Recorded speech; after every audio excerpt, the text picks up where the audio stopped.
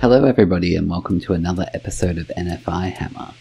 In this episode I will try to answer the question, are specialty primer spray paints worth the money for beginners? Now I'm not disputing that they're probably very invaluable for experienced painters, but for beginners like myself I really wanted to get to the bottom of, does it actually make a difference? The reason why I am asking this question right now is because I've recently purchased a Leviathan box and kept the Tyranid half. There's a video here if you want to check it out and my thoughts on that. But with the Tyranid half, I've not painted any Tyranids before. I've been focusing mainly on the Necron army. And so with the Tyranids, I watched a few videos online and every single one of them said to use the Wraithbone spray pipe primer from the Citadel range.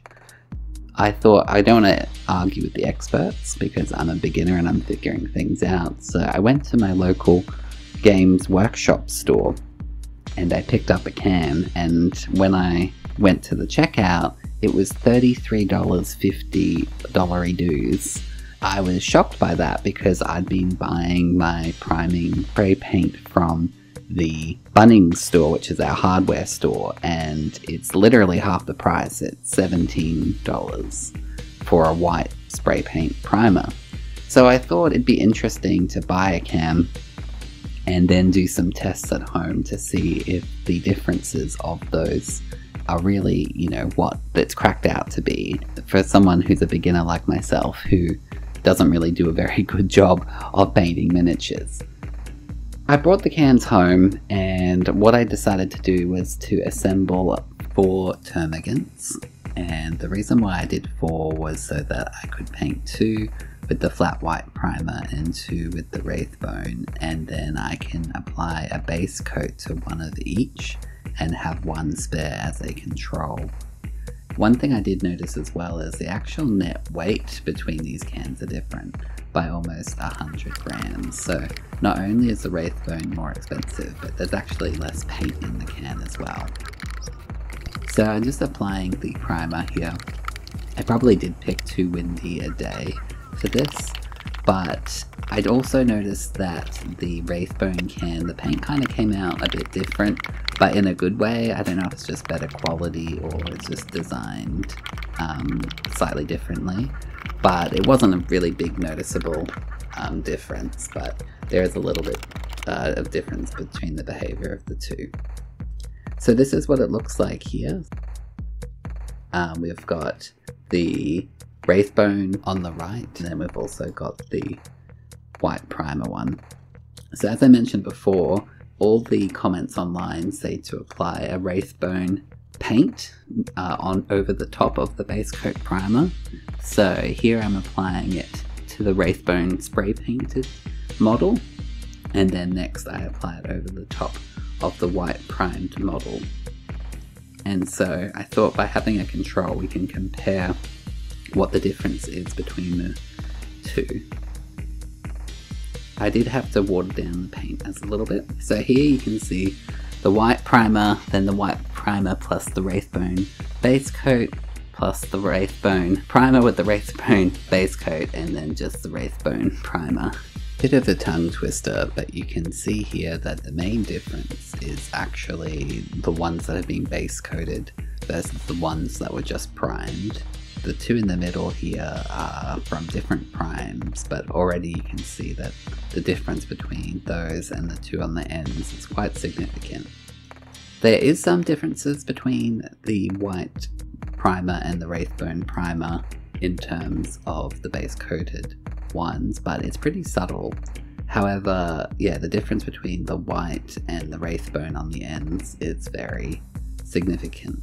So I guess what I'm trying to say is if you're planning on base coating them, then that's a bigger decision than what color the primer is underneath the base coat.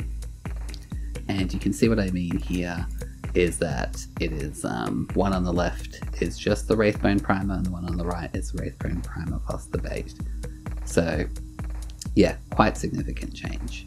However, usually you don't leave the base coat or the primer, you put a shade or a contrast paint over the top of it. So here I've got Reikland Fleshshade, and I'm going to apply this over the models, and we can see how it shapes up with the ones that are base coated versus the ones that are just primed, and the different primes and how it interacts with it.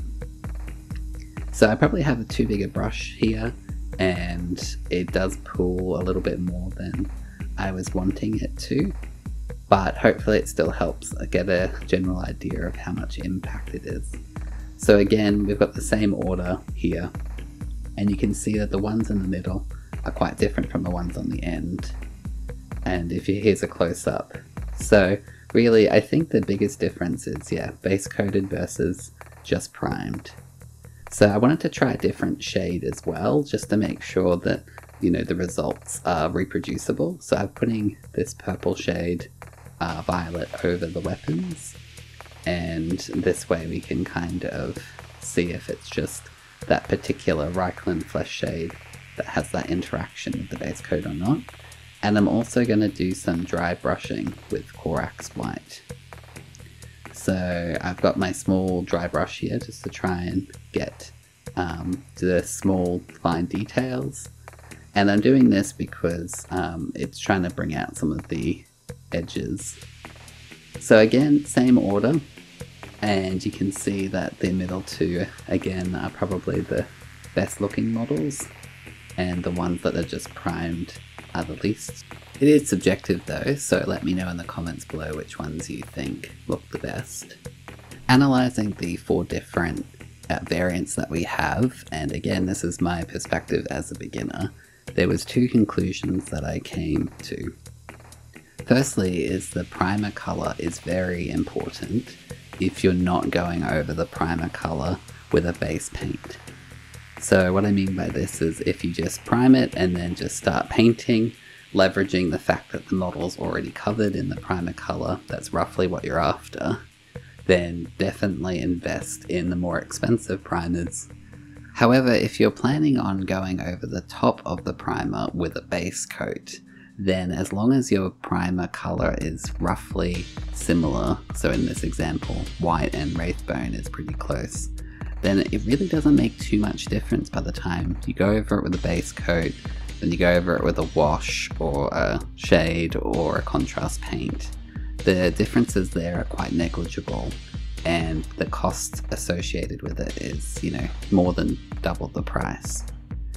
Again, I'm not really sure exactly what I'm talking about and if this is good advice or not, but from my perspective, you know, I really just don't see that it's justifiable to pay that much for the primer when there's not really that much difference on the end of the day. Anyway, if you've made it this far, consider leaving a like or a subscribe. It really does help me out. And let me know in the comments below what your experience is, if I'm completely on the right track or the wrong track, or how you have discovered what works best for you. Anyway, thanks for watching, and I'll catch you next time. Bye.